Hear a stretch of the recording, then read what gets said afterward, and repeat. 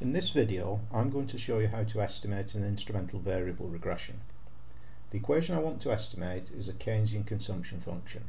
The problem I have is that the right hand side variable, disposable income, is correlated with the error term u, which means that ordinary least squares will be both biased and inconsistent.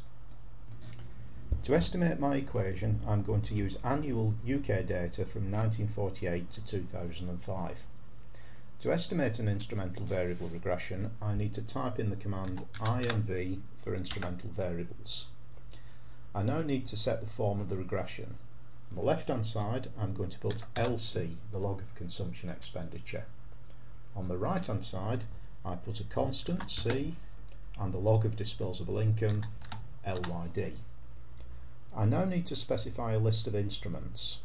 The number of instruments has to be at least as large as the number of right hand side variables, but we can include more. Here I'm going to put a constant, LG, which is the log of government spending, and LI, which is the log of investment. I now click on estimate and this produces the results.